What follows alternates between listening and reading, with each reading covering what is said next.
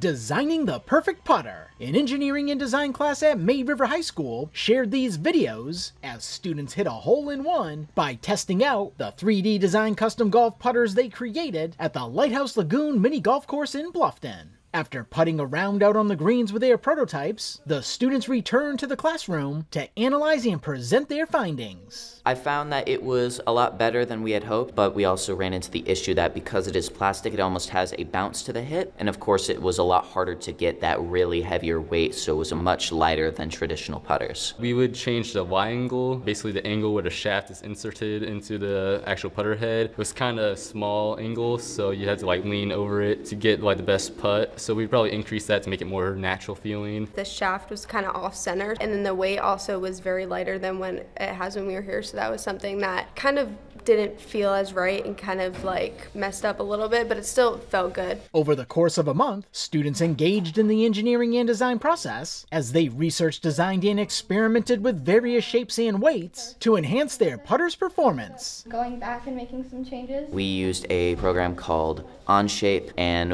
in order to create it, we had to understand how CAD works, which is what we've done in previous classes, and we had to draw out the shapes, and we had to understand also a program called Dremel, so we could upload and slice our 3D design and upload it to our 3D printer. So we just done a lot of research to figure out the dimensions of what our putter shapes should be, and from there we used a program called Onshape.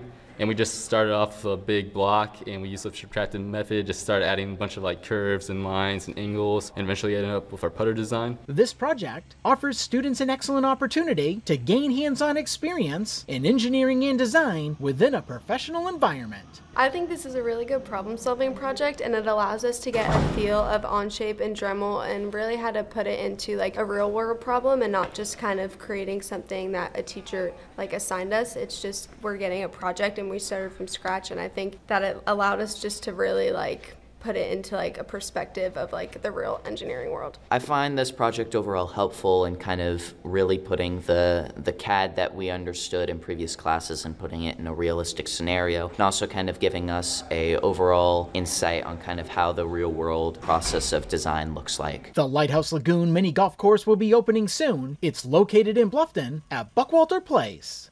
For the Beaufort County School District, Ron Lopes.